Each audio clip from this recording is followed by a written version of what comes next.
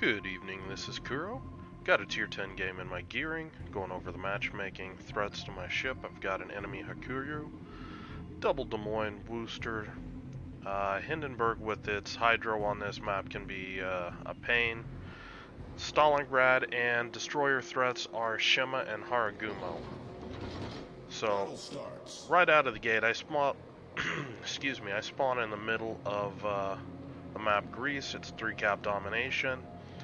And I'm going to head out towards A flank. I don't like a lot of these little fights you have where you're just sitting in behind an island, just contesting caps. I don't think that's a good place to be for a destroyer.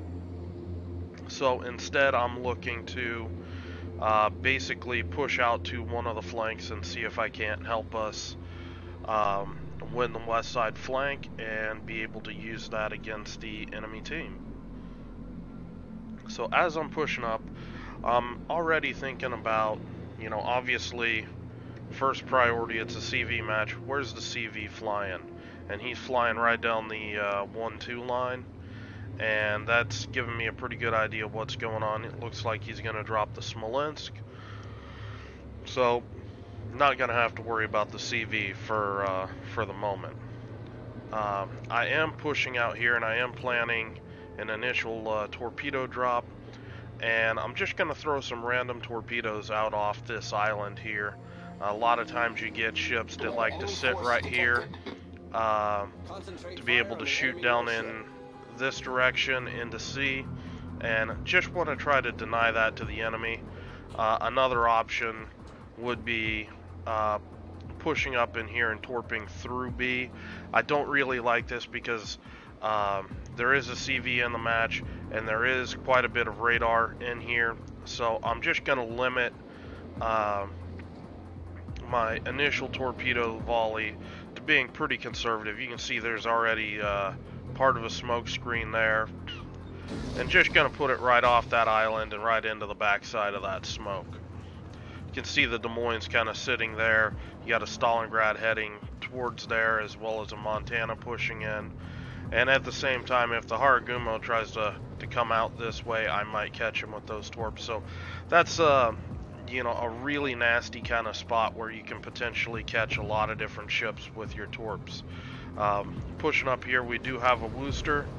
I am expecting to get radared here, and I'm just planning on kiting away.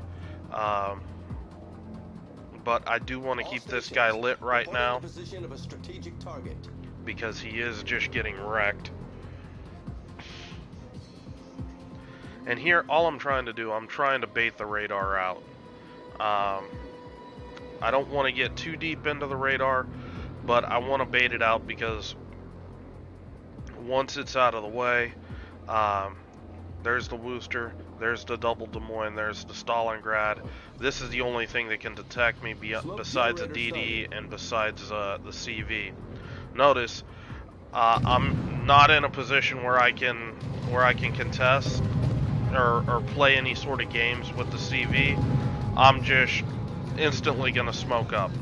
It's not worth it to me to try to play games or anything.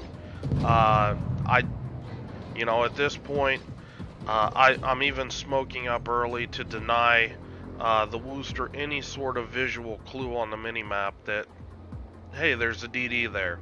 If the Wooster's not smart enough to realize that, hey, there's a DD there, maybe I should radar, I'm not gonna help him. I'm launching these torps more in here because there's a few ships hugging the island here. Just trying to catch them if they decide to push off the island.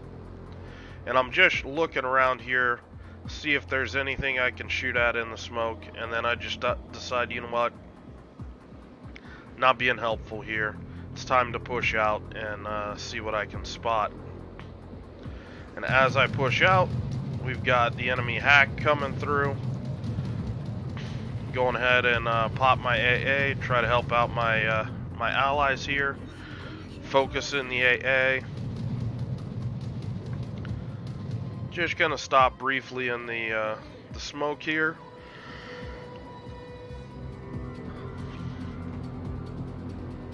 And here we go. I am going to take a shot because the Shima is detected. And the Wooster goes on ahead and radars me. And I'm just going to tuck in, get safe. And now that this radar is out of the way, it's going to open up some opportunities for me once this radar actually goes down. To note, I think the Wooster is trying to radar the Kerr first and not specifically me. But regardless, it gets the radar out of the way, and that'll help make things a little easier for me using this island against a Kerr first. Right now this Kerr first is spotted by my CV, so I'm just going to use this island. My team doesn't need spotting right now, they've got stuff spotted, so just going to add my DPM to the mix. Got my AA going already, trying to help allies.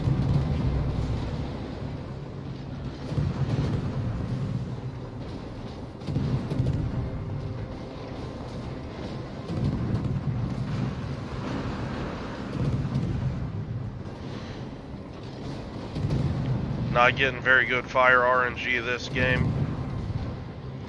And that's going to lead me to start swapping ammo types. And this is something that I don't see a lot of people using AP frequently on, particularly the US Navy destroyers. And I think it's a mistake. I think that if you're confident in your aim, you can really make this that ammo type work for you, and I'm going to show you in upcoming engagement here in a minute. But just right here, just trying to put down this Kerr first.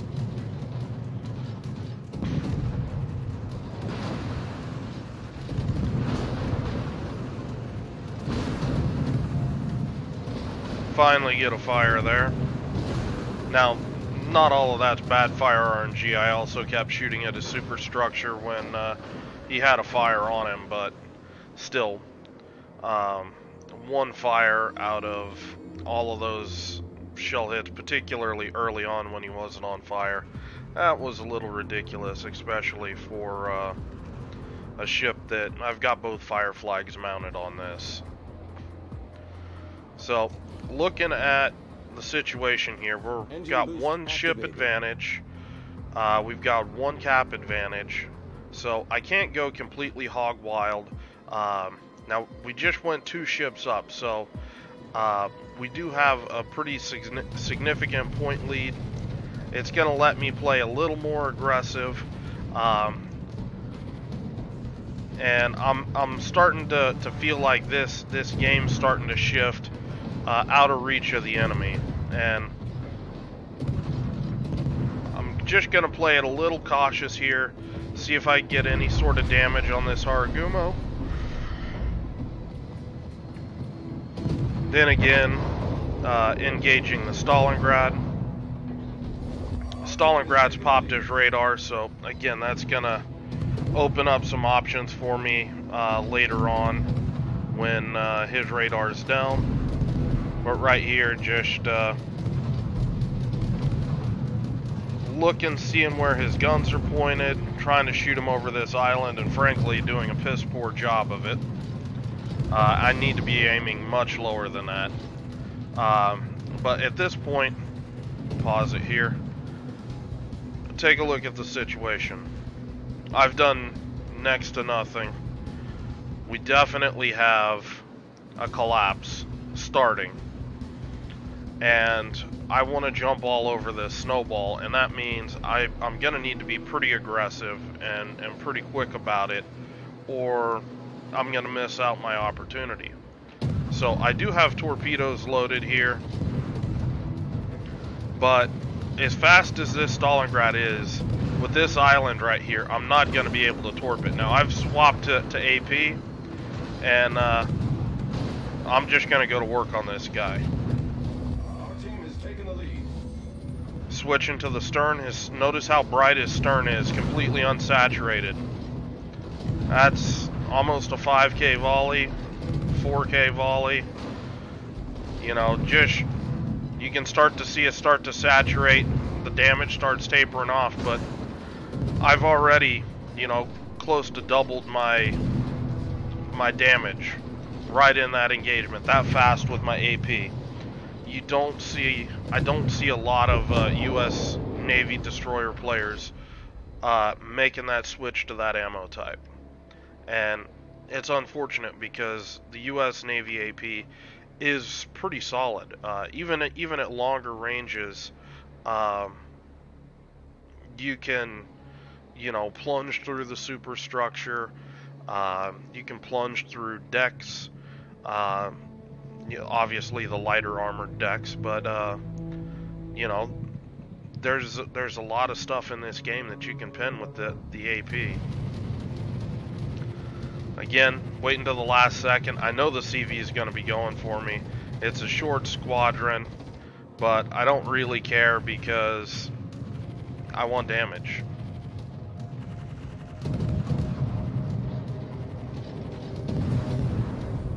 Engine boost deactivated.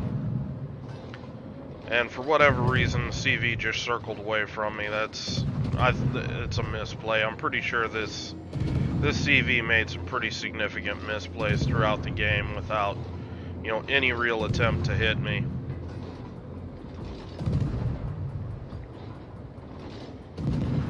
And here, just pushing up, I do have the Montana pushing in, and I'm watching the Montana on the mini-map. The Montana's getting ready to turn broadside, and that's telling me that he might be getting ready to shoot me. When I look at him, he's not even looking at me, so it's on. And notice, I'm switching to AP here. He's, you know, 8-9 kilometers out.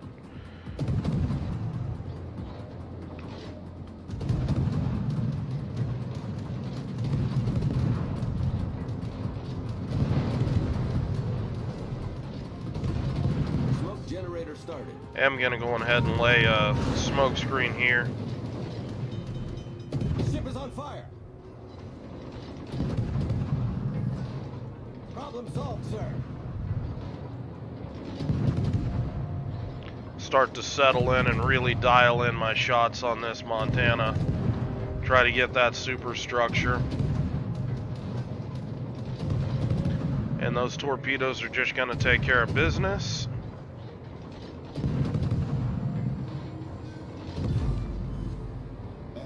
Now, that ends the game, and you know, this game is I'm picking this game mostly because, you know, it's been a while since I've gone over AP usage. You take a look at it, and AP, even with the shatters and ricochets, it can do quite a bit extra DPM compared to HE, as long as you are, you know, able to, if you're using it correctly. And I do recommend, at least when you get a new ship, take that ship into the training room, hit the 2 key, and work out what the AP will pin, what it won't pin, the angles, all of that. I do that with all my DDs, and I also do, you know, a refresher course periodically, just to, if I know I'm going to be playing the ship seriously for clan battles or something like that, there might be an opportunity where, you know, that that big volley with AP might come in handy, and knowing what angles to pin or the point of aim, because like you noticed on the Stalingrad, he wasn't constantly broadside to me, but I kept working the angles on his stern, and that enabled me to keep using that AP and netting much higher damage than I otherwise would have been able to with my HE. It's that sort of, you know, dynamic that you're working through with your AP that you can use to your advantage. And that's why it's so important to go out and hop in the training room and see, are there any, you know, odd surfaces on a particular ship that you're able to use your AP on. So anyway, gonna go ahead and cut this one off. If you guys have any questions or comments, leave them below. I hope you're having a good night, and I will talk to you later.